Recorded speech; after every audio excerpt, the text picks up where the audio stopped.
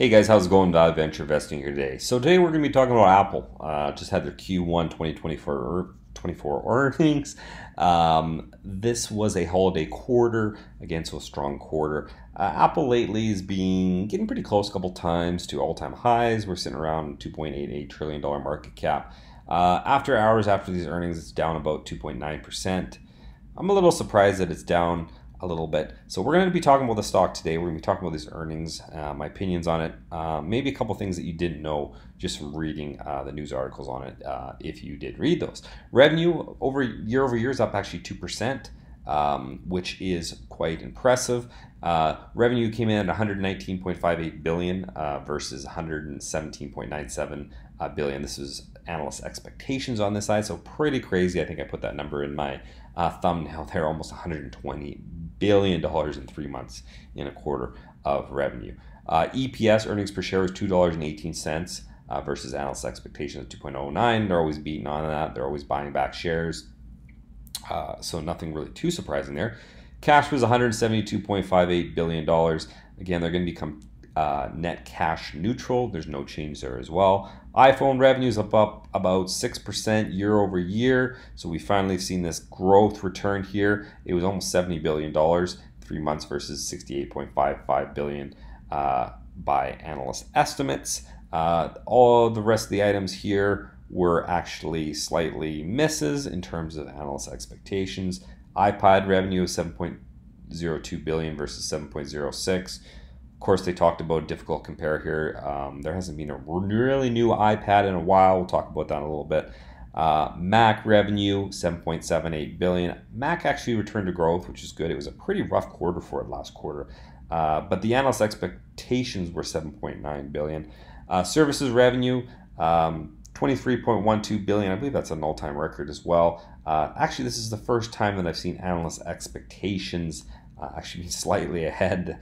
The expectations were 23.37 billion, but still extremely strong there. Wearables, home and accessories, a little bit of a letdown, $11.95 billion versus 12.02 billion expected. They also talked about how this was a little bit of a difficult compare compared to the app because of the Apple Watch that came out, AirPods that did come out, but still relatively strong. If we're looking at here the income statement, again, we can see here products was 96.45. It was actually kind of almost flat year over year. This is the December quarter last year. Services, we saw again growth again here, and that gave us that huge, well, not a huge, but a 2% gain, better than some companies right now, but definitely return to growth here.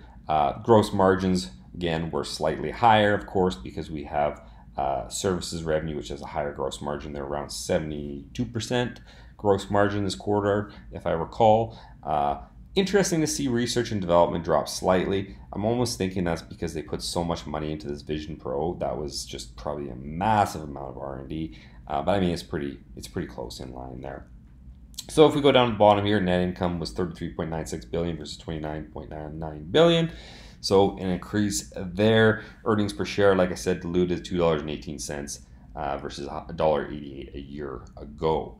If we look at these net sales by the reportable segment here, again, we've seen it was a lot better than last quarter. Basically an improvement except for Greater China, and that's kind of what's bringing the stock down. America's pretty significant, 50 billion versus 49 billion in revenue. Europe had pretty big beat there, pretty big increase. Japan was pretty big as well. The rest of Asia Pacific was very large as well. But again, it's Greater China. Now we know that there was the ban on some of the Chinese officials using the iPhone. So I think this is hampering them a lot as well. Huawei, I can't say that name very well, but the Chinese manufacturer is taking a lot of market share there as well. But even though we have this blight, again, we've seen this increase. And again, this quarter, if I haven't mentioned this already, I don't think I did, was actually a week shorter than the previous quarter that we're comparing it to here. So that's a whole week. And I'm going to get into how much money that could potentially be. It doesn't sound like a lot. They mention a lot during their conference call, and I think for good reason. That's a pretty big impact. Now, net sales by category, iPhone, again, we've seen pretty good growth there. It's about 6% or so, 69.7 billion versus 65.7. Mac, we've seen the return to growth, 7.78 versus 7.735 a year ago. iPad was a little bit of a letdown here, 7 billion versus 9.3 billion, pretty huge there. And again, they talked about, I believe it was last year around this time is when they redesigned the iPad. And keep in mind that there is going to be a new iPad coming out. You've been kind of following the news on this, and it's going to be a pretty good refresh. So I expect to see that strengthen going forward. Wearables, home, and accessories is actually another miss here. That's an X. $11.9 billion versus $13.4 billion a year ago. So we saw a little bit of weakness there, but again, they said that that had to do to difficult compares due to a watch and the AirPods Pro, I believe it was, it had come out a year ago. But again, services came in and made up for that, 23.11 billion versus 20.76 billion a year ago. Still growing pretty significantly.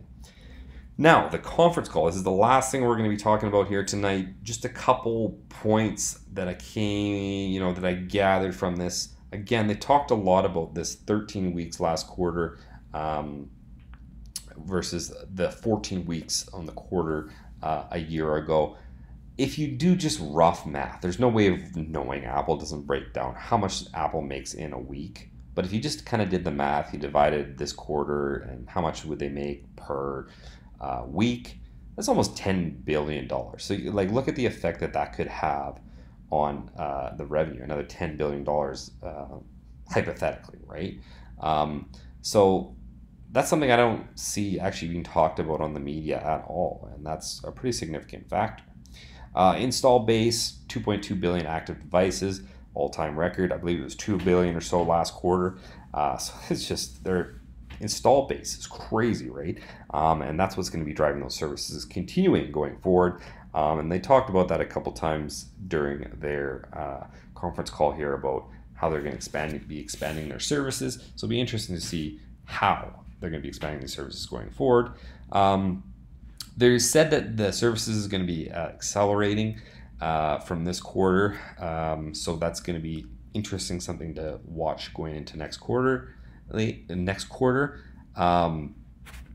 so it's not going to be quite as apparent, don't mind my English here, because of the one less week, but it's still going to be accelerating. So this acceleration, I guess what they're trying to say there wasn't quite as apparent just because of the last week in the quarter, right? They talked about how the Mac returned to growth. I talked about that as well. Mac was doing pretty poorly for quite some time. So they expect that to continue. And like we said here, iPad was a difficult compare due to the last gen iPad being released last year. Now, in terms of guidance, the foreign exchange continues to be a headwind. I think they said it was about 2% or something going forward. They can look at things with a cost of currency basis, and that actually shows things in a lot better light. But this is a headwind going forward. Services, their next quarter, they're going to expect similar double-digit growth rate. So no deceleration there whatsoever.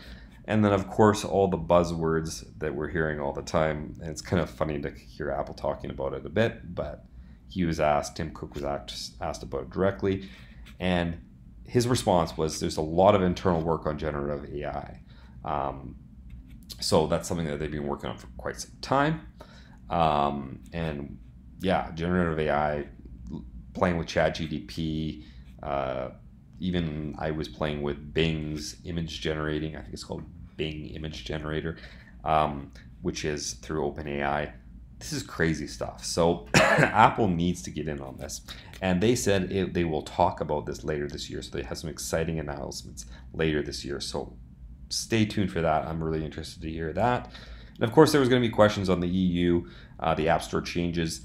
If you've been following the news a bit, that is kind of a hamper for Apple, taking a certain amount of cuts, not allowing people to sideload apps, different things like that. Anyway, it just kind of challenges Apple's walled garden, so to speak, in terms of the revenue. But Tim Cook said they kind of had some tricks up their sleeve in terms of different app stores, different payment methods that are going to come into effect in March. So we'll see what that is, and we'll see how it affects the company going forward. And the CFO said that this in Europe, because most of these effects are only going to be in Europe, it's roughly 7% of the revenue of the App Store. So I guess he framed it as being not such a massive portion of the App Store revenue. So all in all, I mean, I expected this quarter to be pretty bad, even though it's a very strong quarter. We've seen a lot of weakness in companies' earnings as of late. So personally, I think it was a win. I think it was a great quarter, especially considering that we were missing a week out of there. We saw a little bit of weakness, of course, in the iPad wearables a bit, and only 2% year-over-year growth. But I mean, given the circumstances right now, I think that's pretty good. So anyway, you guys got any comments? Feel free to put them down below. Don't forget to like and subscribe. Thanks for watching. I'll see you in the next one.